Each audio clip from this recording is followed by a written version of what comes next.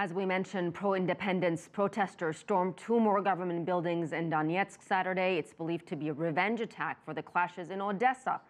CCTV's Roza Kazan has the latest developments from there.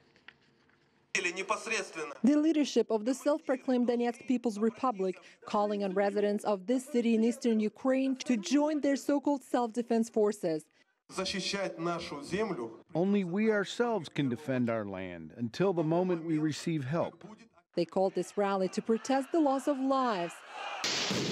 More than 30 people died in the southern port city of Odessa, where groups of Ukrainian nationalists clashed Friday with anti-government protesters there, who retreated into a trade union hall building, where a fire erupted minutes later, trapping people inside. Dozens suffocated, some jumped out of windows to their death. The anger here in Donetsk is being fueled by videos like this one, reportedly showing a group of pro-Kyiv activists preparing Molotov cocktails.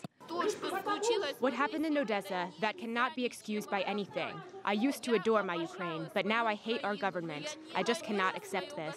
It's impossible to imagine that something like this could have happened here in our Ukraine.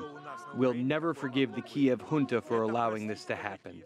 Ukraine's interim president Alexander Turchinov issued a statement saying that May 2nd was a tragic day for Ukraine and that he signed a decree for 2 days of mourning. In Donetsk, the protesters seized another government building, this time the Regional Security Services, with no police inside. The conflict continued over the airwaves as well. The Russian TV news channel Rossiya 24 went off the air once again after reports that Ukrainian forces took back the TV transmission tower that pro-independence activists took over last Sunday. Local self-defense forces rushed to secure the Donetsk television center that for now remains in their hands. Roza Kazan, CCTV, Donetsk.